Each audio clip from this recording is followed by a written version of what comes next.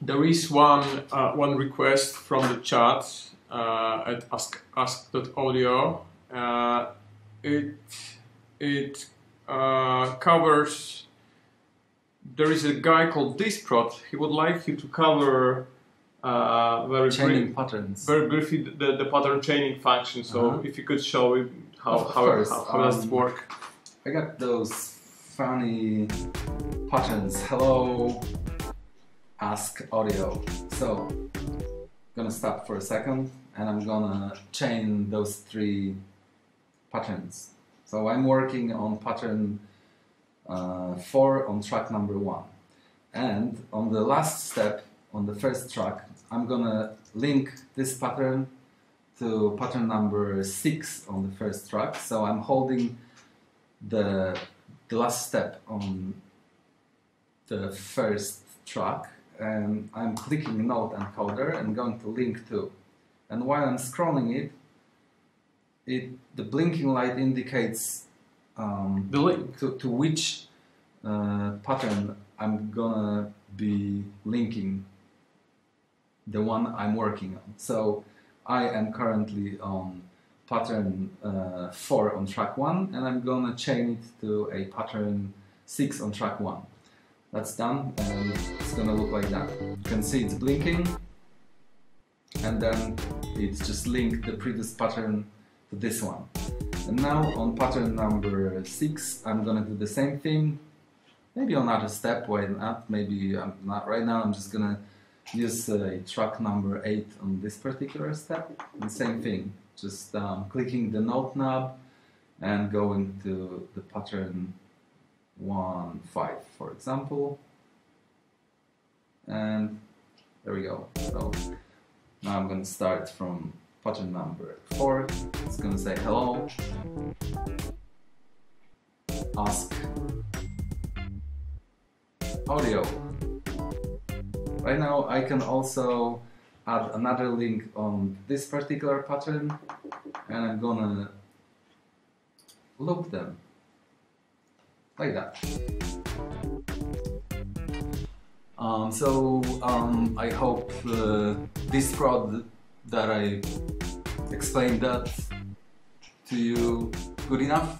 There are two questions. Do you have to scroll rather than pressing the buttons? We are working on it. Yeah, that's a good question. We've been talking about that today. It's not the most convenient way to scroll to indicate the link, so we'll maybe do it as you mentioned. Just click it and there we go. And the second question, can you only chain two patterns on the same tracks? No, of course not at all. You have 256 slots where you can use the link to another pattern. Yeah, I just used those ones because I had those, you know, I'm using a Seq right now as a display board. So that's why I linked those three together. Alright, that's enough of that. Yeah, like Piotr just said, we are still developing the operating system. Like some of the functions you can see right now, for example, the chord per step and also musical scales are probably not available in the Seq units that we already have. Give us like, I don't want to say 2-3 weeks, I think the new operating system is gonna be ready and we're gonna let you know. It's gonna be on our website. You're just gonna have to download it and upgrade your firmware, which is gonna take you a second or two, and you're gonna be able to use it. There are gonna be a few more options, few more improvements. Let's talk about new things. Yeah, what we are working on right now. As you can see, Seq is already polyrhythmic because you can change, like in a fly, length of each step. Should you say polymetric? Polymetric. Polymetric. So now it's polymetric, yeah, but it's gonna be polyrhythmic too soon because we are also adding different tempos per track. So you can you're gonna be able to divide the tempo or multiply it. So then it's just gonna get even more powerful than it is right now. From like making it more convenient to use, we are also planning to give you the ability to adjust the brightness of the buttons, because some of the users complained about, like, when you setting the length of the tracks, it can get really bright. So for people who work at night, for example, that might just improve their workflow.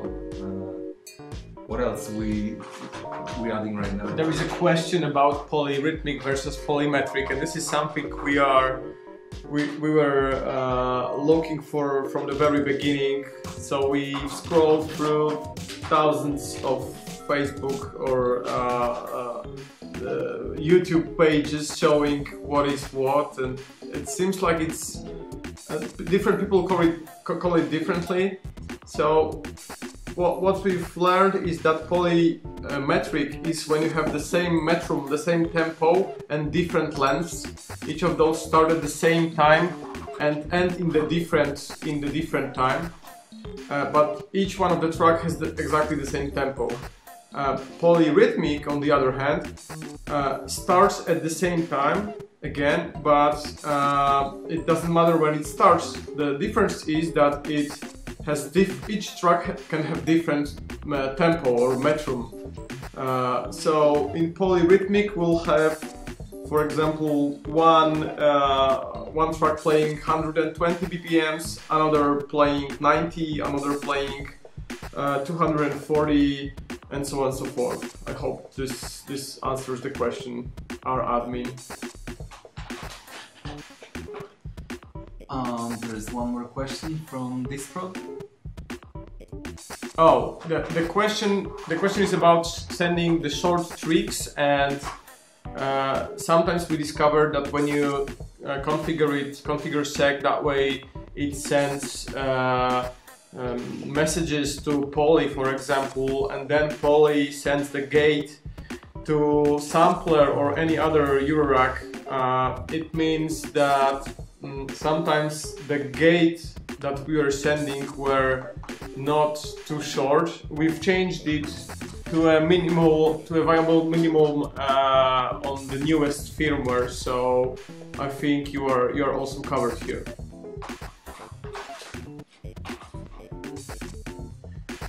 Right.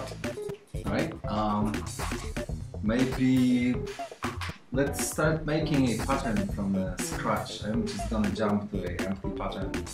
Maybe this one, for example. Just gonna stop it for a second and